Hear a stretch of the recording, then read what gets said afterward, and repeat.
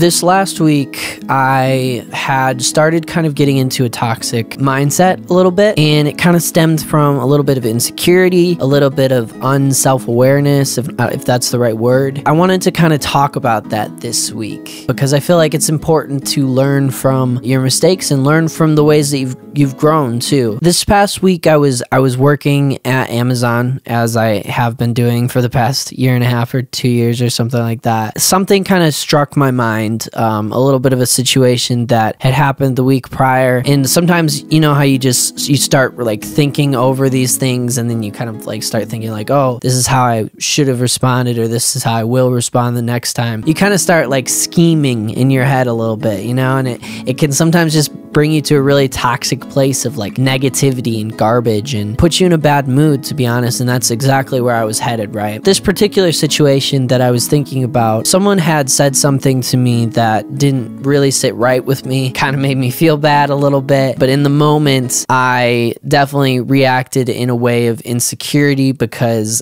I was insecure about it. That's besides the point, because the thing that the person said about me wasn't necessarily false. It wasn't all true either. Obviously, you know, it annoyed me for a reason, and that's because there was some truth to it, but there was also some not truth to it. I think that the most important part of these kinds of situations is not only being self-aware enough to realize that maybe there is some truth to it, but also being self-aware enough to realize that maybe you're wrong, or maybe you reacted in a wrong way. Coming from a place of like humility and just understanding that, you know, we're both reacting in the ways that we're reacting for a specific reason. And for me, this overthinkingness of this situation, I started to realize when I was overthinking it that, yeah, there was some truth to what this person said, you know? And I'm not going to get into the specifics of what this person said. You know, the moral of the story is like, I was really only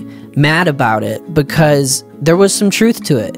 And there are some things that I can fix about myself. Just being self-aware enough to realize who you are. Because if you don't realize like who you are and your flaws and, you know, the parts of you that you could work on, the parts of you that just are what they are, those are what insecurities are going to stem from. And if you want to ultimately like take care of or get rid of your insecurities, then you need to realize that there are parts of you you can't get rid of. You know, I can't change my face. I can't change my eye shape. I mean, technically I could get like surgery or whatever, but I'm not going to do that, right? And there's character flaws that I have. None of these things can be fixed if I'm not self-aware enough to realize that these are things that are a part of myself. And I hope that this makes sense, because I know it's starting to get a little bit convoluted at this point. But at the end of the day, I came out of that shift feeling good because I know who I am. I accept who I am, and I'm okay with